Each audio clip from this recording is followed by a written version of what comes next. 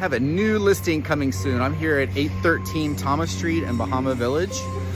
It's high in the flood zone, or out of the flood zone here, X zone to be specific. This house was built about 15 years ago, so it's newer construction for Key West. A little bit under 2,000 square feet, and it's on a 6,000 square foot lot.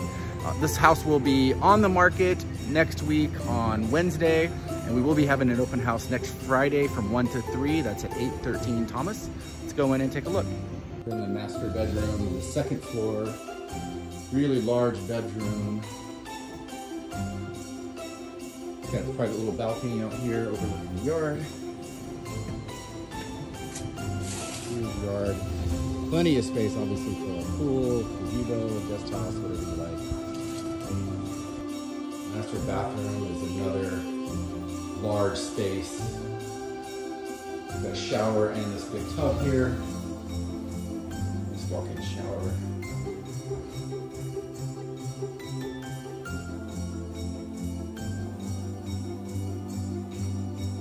We've got this big great room here. Living room into the kitchen and dining area. Nice big living room space, open floor plan, high ceilings.